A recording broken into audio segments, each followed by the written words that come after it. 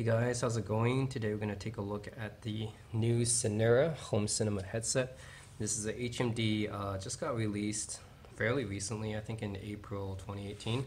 And I haven't seen many reviews online about this headset. The last HMD that I reviewed was the Royal Moon, which was last year.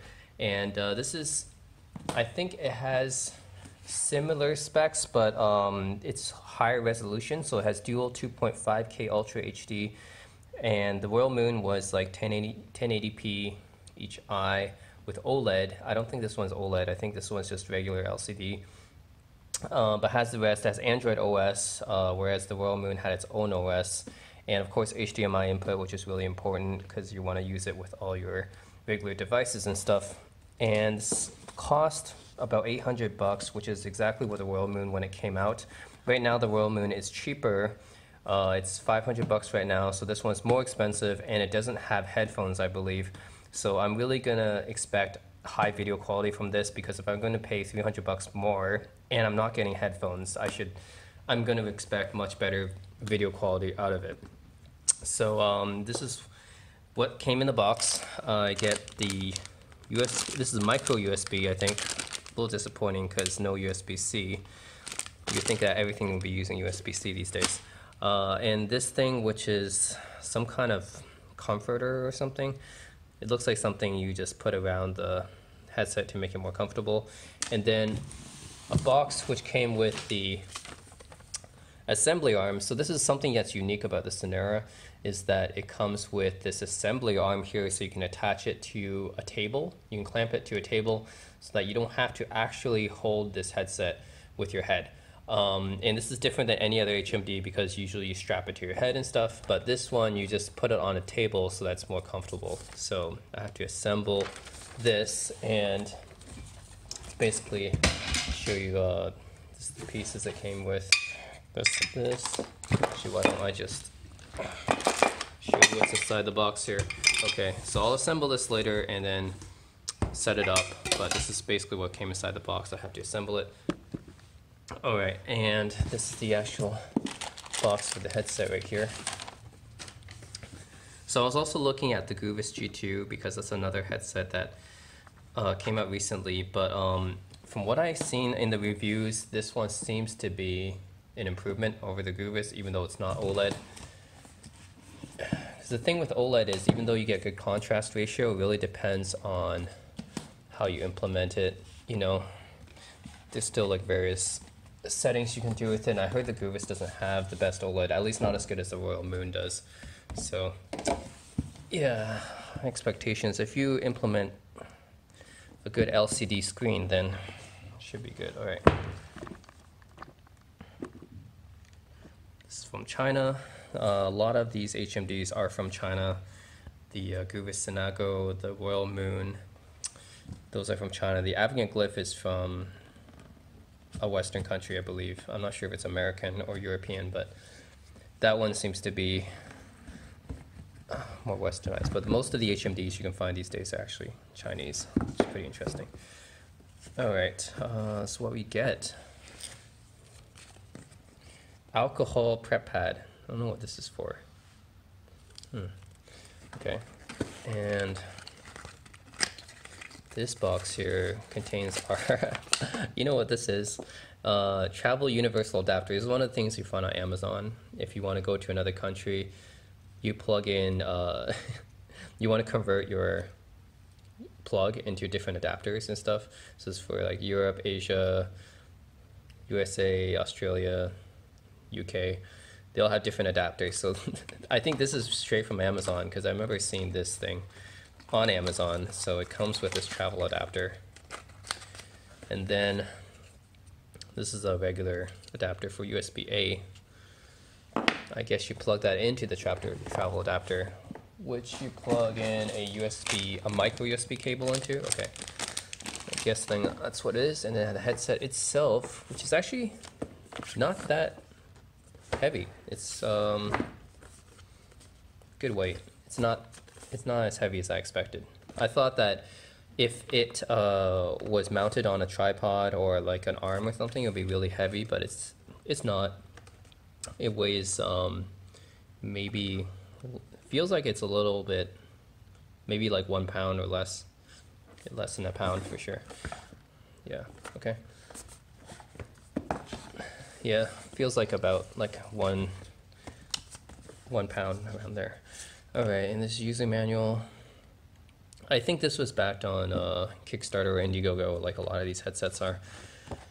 Okay, so 66 degrees field of view is one of the highest I've seen on HMD. 2.5K displays. One of the biggest reasons I got this is because this is really, really high res. 2560 by 1440 per eye. That's probably the highest res you can get on HMD right now. So like the Sony HMZ headset that I had before was 720p per eye. And the Royal Moon is 1080p per eye, and this one's 1440. So it's definitely high expectations for the high resolution. Should be no screen door effect. Super high resolutions, yeah. 8 times iPhone 7 Plus, 360 degrees adjustable frame comes with it. Cinera also sells some other accessories like they have FPV head mount. So you do have a strappable accessory if you do want to strap it to your head, and then it has a battery to it. I guess this doesn't have a built-in battery. You have to use it with the mains power right now. So you had to buy the FPV to actually use it portably. And they also have a remote control, I believe. Yeah. Glass-free 3D technology. I think there should be an update to support Blu-ray 3D, right? Not just side-by-side 3D, frame-packed, and Blu-ray 3D as well. I believe that it's a firmware update. Yeah, okay. 2D, 3D toggle, IPD sliders. Okay, that's normal. HDMI button, and okay, this is what you get. Micro SD card slot is pretty useful. I don't think that's something I've seen on my other headsets. Extended storage. USB port, also really useful. Connecting your portable devices. HDMI, micro USB, again, I wish this would be USB-C. FPV head mount, it does not come with the package. You have to buy that separately for like 130 bucks, I think. Yeah, okay, let's go over, look at this on the headset itself. And okay, this is just the assembly instructions, I think. The attachment instructions. Okay, I'll try that out later. This is the specs. It's a quad-core Cortex A17. Dual 1440p, 2 gigs of memory, 16 gigs storage. Got all the Wi-Fi, Bluetooth 4, HDMI 1.4, which this is HDMI 2. If you get the FPV mount, it's 4 hours battery life. And Android 6, it's a little bit old. We're now on Android 9. My Essential phone and Pixel 2 have already been upgraded to Android 9. So, okay. All right. That's, okay. Oh, that's the stuff. I like this user manual. It's nicely translated. I like how it says version 1.0 of the user manual. It's like, this is like, you know, version 1 of the user manual. Okay, so are they going to update the user manual? How are they going to do that? I guess this is just printed out from a PDF or something.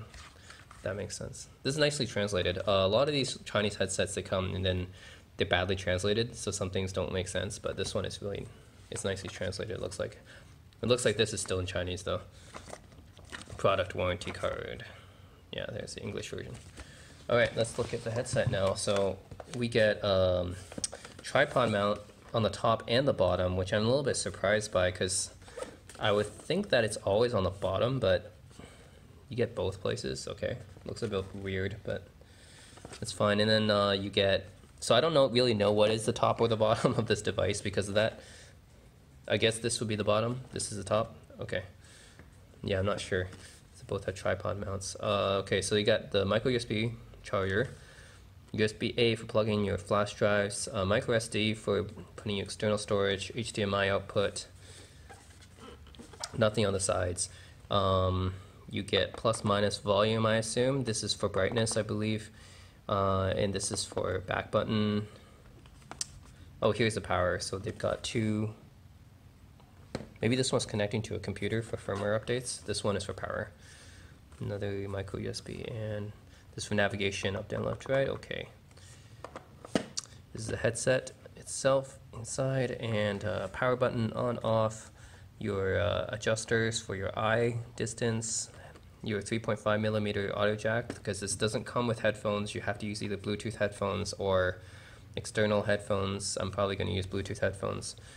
And 2D, 3D selector, HDMI. Oh, I guess this is the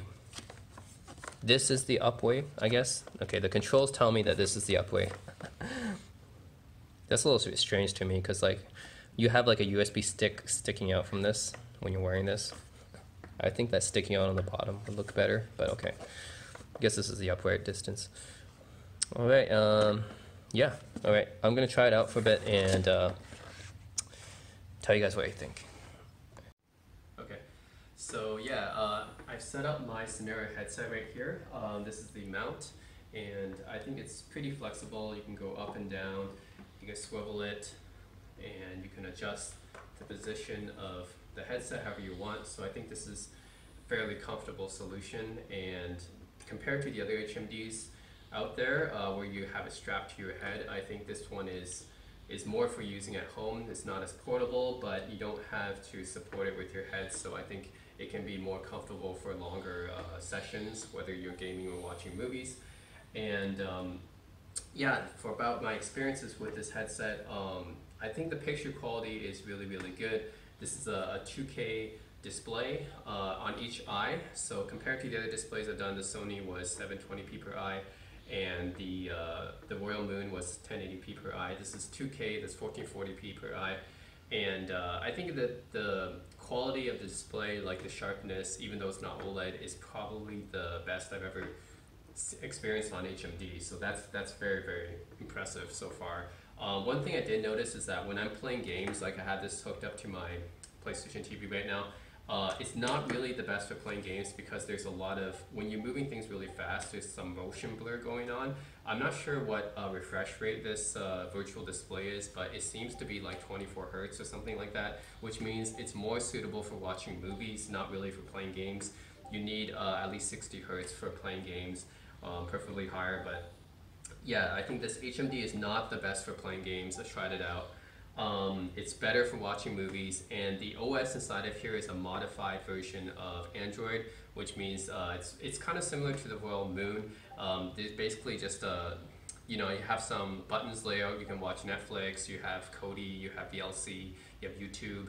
So and you can connect to HDMI, you know, and there's a SD card slot which I'm playing games with right now. So I think that's the OS is fairly basic. I recommend connecting it to a wireless keyboard, because if you're going to be using YouTube or something like that, the navigational buttons right here isn't the best for typing characters, so I recommend just connecting a wireless keyboard, and then you can just type characters on that. I'm also using a Bluetooth headset for the sound, but one thing I noticed was that when you're using HDMI, the HDMI does not pass through to the Bluetooth.